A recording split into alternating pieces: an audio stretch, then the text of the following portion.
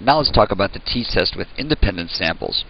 We're going to do the basketball experiment, but this time instead of one group that's tested before and after, we're going to divide our participants into two groups who have equal skill at free throws. Group A is going to do the visualization training, Group B is going to actually practice doing free throws. And then after training, we're going to measure how many free throws they can make out of 100. Our null hypothesis is again that there is no difference between the real practice and the visualization practice. Null, nothing, nada, zip.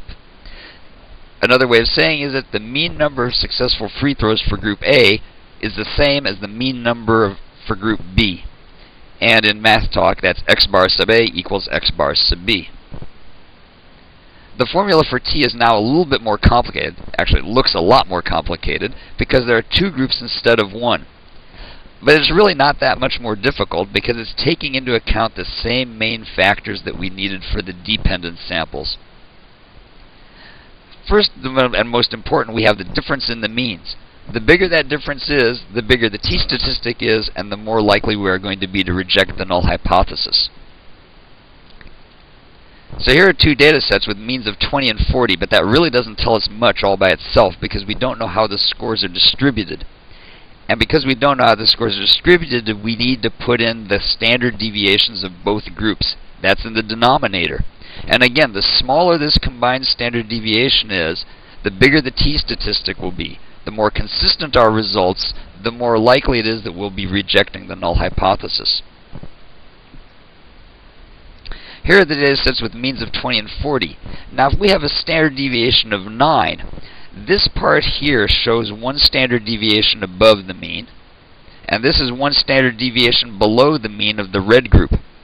Notice that the possible amount of overlap here, so it's possible because the one standard deviation is 34% of our distribution. It's quite possible that the means could be a lot closer than what our observed means of 20 and 40 are.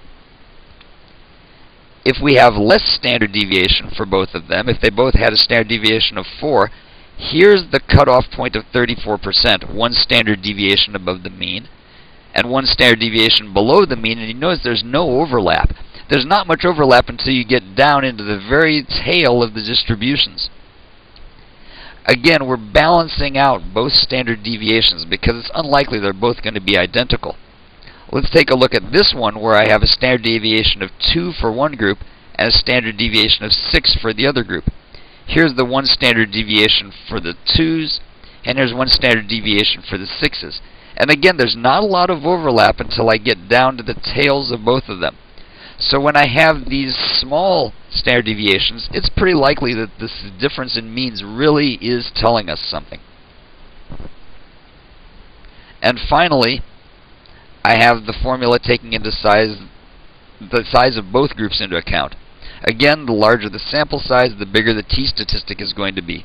Because all other things being equal, a larger n leads us to a more reliable result, and that reliable is in quotes because reliability is a mathematical and statistical construct, and I'm using it in the informal, everyday sense of the word.